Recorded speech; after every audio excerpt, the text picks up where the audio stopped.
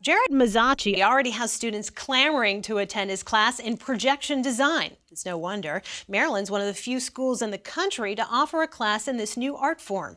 Jared's work recently became even more important when he collaborated with other artists and veteran organizations to help raise awareness of post-traumatic stress disorder. Music, theater, and dance can inspire creativity, express emotion, and tell a story.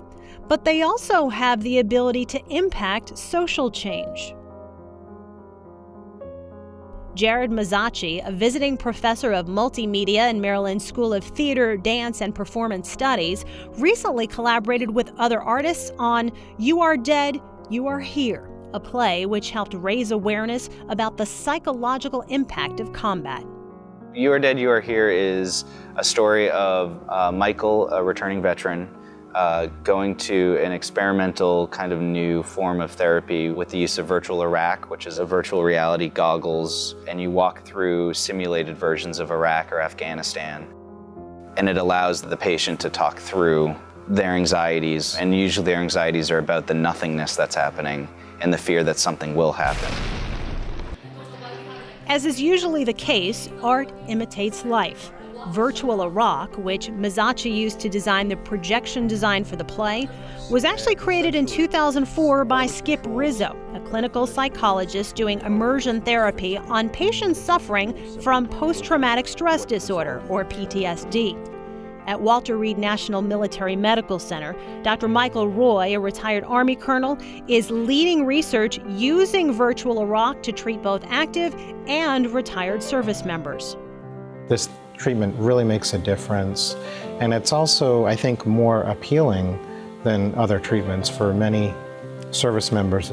This is something that will bring them in where they might be resistant to traditional talk therapy or just taking another medicine.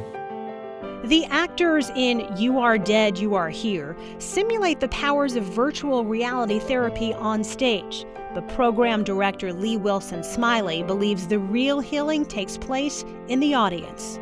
It's in the theater, with other people, where we encounter the deepest parts of our humanity.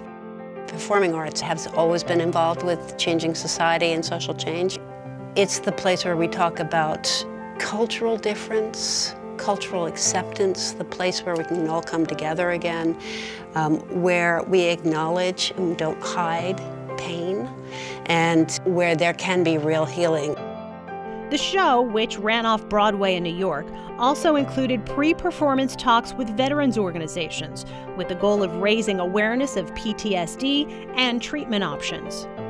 What was most exciting about after every show was how many people lingered in the space and were conversing not necessarily about the show, but about the issue. Somebody watching the play can see the vulnerability that the patient feels, how difficult that is to bare your soul, talk about these very painful memories with a therapist, but how much they can be helped by doing so. Back in the classroom, Mezzocchi uses his real-world experience to educate and inspire.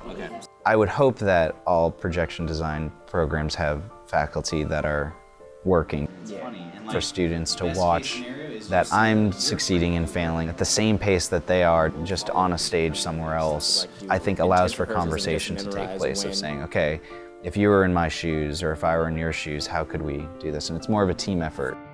Many of them have gone and worked with Jared in Europe and in New York and regionally here in the area. And it gives our students possibilities that are way beyond what they could have done before.